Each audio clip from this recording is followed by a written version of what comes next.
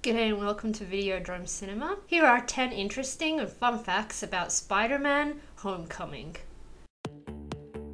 It's probably pretty well known that Spider-Man has joined the Marvel Cinematic Universe, but how did we get here? In 2014, there was that big Sony email hack and a bunch of personal emails got onto the net. From that, we kind of got the picture that Sony had been trying to get on board with Marvel for a while now to get Spider-Man back into the Marvel Cinematic Universe, all the while making sure that Sony still remains as the rights holder for the distribution. But in these letters we could also read that these negotiations were kind of stagnating. In 2015, in February, they actually did reach a decision.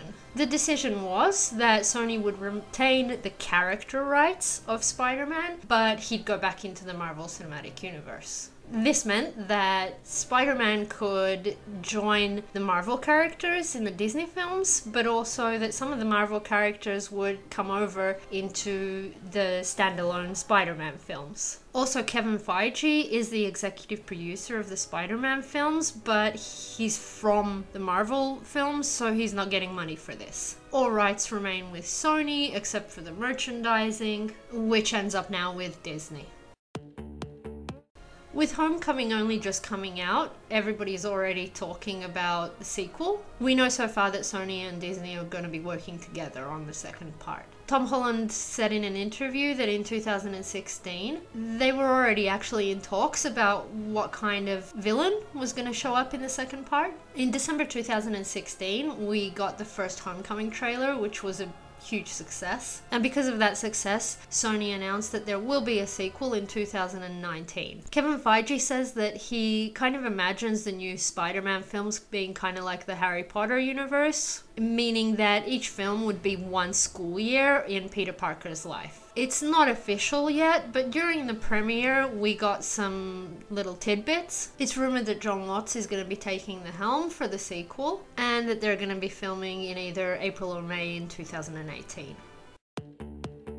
Sony has wanted to build a Spider-Man universe for a while now. They wanted something like the MCU, and ideas were being kicked around even back during Andrew Garfield's run for The Amazing Spider-Man. They wanted a Black Cat standalone and a Sinister Six standalone, and at the time they were still thinking that Andrew Garfield would have cameos or roles in these films, and he'd have two separate Spider-Man films as well. Right now, because Sony isn't really talking about that anymore, or they're giving conflicting information, we don't actually know what's happening with that. What we do know is that there will be a Venom standalone, but they really do want a Black Cat film. But the thing we don't know is how that's going to fit into the MCU.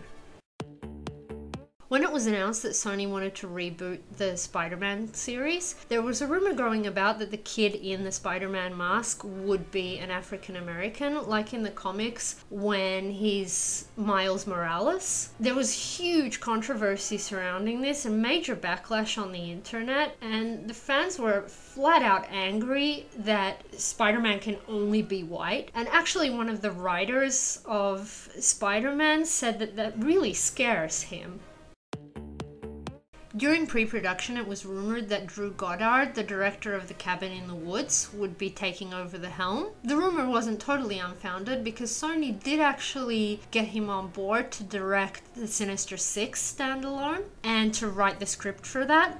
Because production of that film took such a long time and never actually got off the ground, he ended up leaving and joining the Netflix team for the Daredevil series. The series is really successful, and apparently Sony did actually go back to him to get him to direct the new Spider-Man film, but he said no. And then after, when Sony was sure that they wanted to reboot Spider-Man, they were thinking maybe they'd get Sam Raimi to come back and direct. But what we don't know is if Sam Raimi would have continued his previous films or reboot a totally new franchise. But a couple of other directors were considered to take the helm for Homecoming, amongst them John Francis Daley, Jonathan Goldstein. This is interesting because the two of them ended up writing the script for the film. Before Jon Watts getting the role, Theodore Melfi had the biggest chance of taking the lead on direction, but he ended up saying no so he could direct Hidden Figures. Right. And then actors.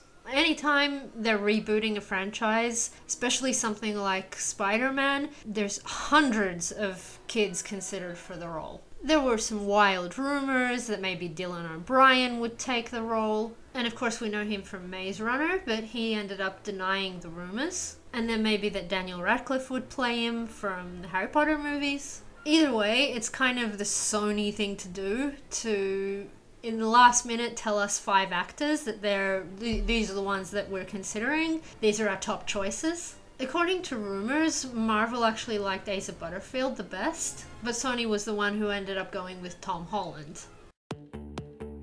J.K. Simmons said that he'd like to come back as Jonah Jameson, but because he'd already signed with the Justice League, this couldn't be possible. Bryan Cranston also said in an interview that he'd love to be a Spider-Man villain, for example, the Green Goblin. This was just a rumor because Sony never actually asked him to play a role. Vincent D'Onofrio also said that he'd like to play the Kingpin character in the Spider-Man films and not just in the Daredevil TV show. And even Matthew McConaughey said one time in an interview that he'd love to play a Spider-Man villain. Also, in another interview, Alfred Molina said that he'd like to return as Dr. Octavius.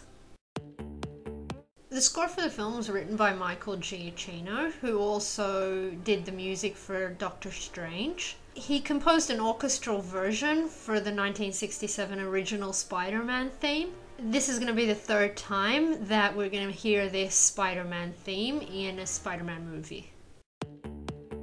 This is going to be the first Spider-Man film where Vulture is going to be the main villain. When they were still in talks that maybe Sam Raimi would be doing a 4th part for his films, back then they also wanted Spider-Man to maybe fight against the Vulture.